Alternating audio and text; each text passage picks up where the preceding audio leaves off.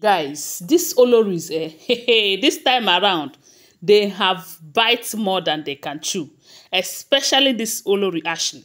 And all of this is because, one, is that they don't care about Kabiyesi. Forget the fact that they will come on social media and start writing a pistol, declaring how much they love Kabiyesi, how much they want Kabiyesi and all of that. They don't care about him if this information is true. Because if they care about Kabiyesi, they would have think about his reputation. What will happen to his reputation if this information gets out? If they think in that direction, I don't think they will do what they just did to Kabiyesi. I don't know if you have been following this gist, but only recently, about yesterday or day before yesterday, we heard that a particular woman came out to claim that Kabiyesi collected $180,000. $180,000 from her, and they promised that he is going to marry her. And the information have it that this lady in question have used close to $300,000 to prepare for this wedding. Maybe Kabiyesi must have told her that the marriage is going to happen soon. Because if you have been following as well, you will remember that for Monday to Tuesday, there was another rumor going on social media that Kabiyesi is planning to marry the 7th wife. They said a woman called Queen Naomi on the phone to tell her that, look, oh, don't think that you are winning, because Kabiyesi is about to bring in the 7th wife. And that 7th wife will not go and live in the olori quarters. She will be in her husband's house, which is the palace. That was what they said. The lady that called Queen Naomi told Queen Naomi. So Queen Naomi was a little bit worried. And they said shortly after that particular call, the lady called again to send Queen Naomi pictures of a particular princess who is from Oyotunji village in Carolina, USA. USA. In South Carolina, USA. Let me not bite my tongue. But if you have been following, you remember the gist. Telling Queen Naomi that that lady is from a royal home, and her marriage with Kabiyesi have been finalized, that it is going to happen between now and October, when Kabiyesi will celebrate his birthday.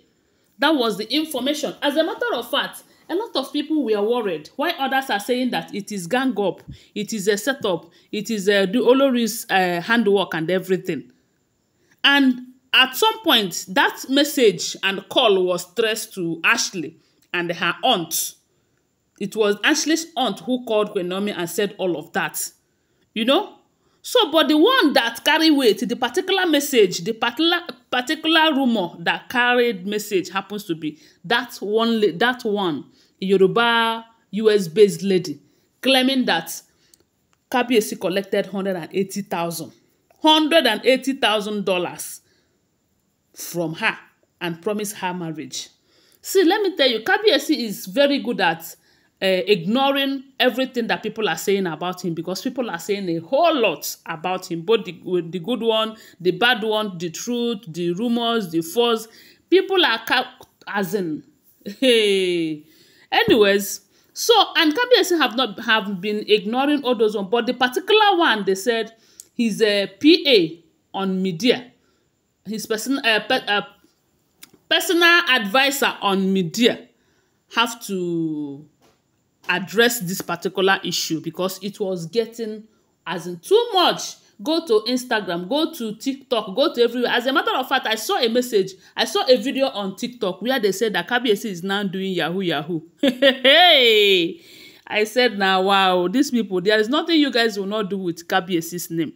The Ooni of Ife is now a Yahoo boy, yo. He collected $180,000 from a US-based woman and promised the woman marriage. Now he is not giving the woman the marriage as promised, and the woman is coming after him. I saw it and I was like, nah, wow. So it has gotten to this extent.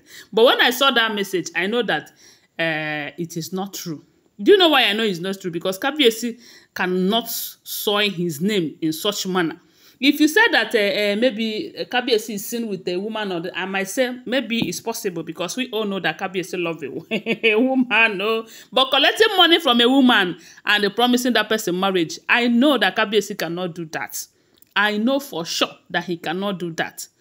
Those ones that he married, is he not the one giving them money? Is he not the one giving them connection? Is he not the one making sure that their businesses are flourishing so that they will have a better future? Kabiyesi is not good at collecting money from women, but he can give. He can marry them. If they say Kabiyesi promised a woman marriage, I might say it's possible. But collecting money for marriage, I did not believe it. I did not for once. So my people, they said this message have been going on and on until the Kabiyesi's PA addressed the issue, telling them that Kabiyesi did not know anything about it. As a matter of fact, Kabiyesi did not collect any money from anybody. If that person is very sure of what he or she is saying, that she should come to the palace, let them settle it once and for all, if that person is sure. But Kabiyesi does not know anything that has to do any woman at all, did not collect any money from any woman at all. But you know that bloggers, we will always do our job, which is helping rumors to fly very high. So, my people, do you know why they say Kabiyesi have decided to divorce Ashley? Do you know, could you believe that when they started tracing this issue, when they started tracing this particular issue, who have been making headways on every social media platform, these people, they don't care about Kabiyesi. Information have it that it was Ashley and her aunt who paid that woman to come and do that damage to Kabiyesi's name. Hell, Kabiyesi said, they said Kabiyesi shed tears. Kabiyesi shed tears because he used to think that Ashley is his friend. He used to think that Ashley got his back. He used to think that Ashley will not see something bad and do it to him. That Ashley's fight is all about Queen Naomi, Queen Naomi, Queen Naomi. He never knew that she have graduated from hurting Queen Naomi to hurting himself because he doesn't want to give up on Queen Naomi. My people, what more can these people do?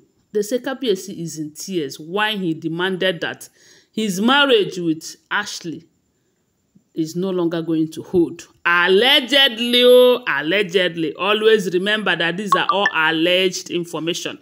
I do not live in the palace, so I am not in any way related to these people. I am just a blogger. When I get this information, I share it with you. Okay? Always remember.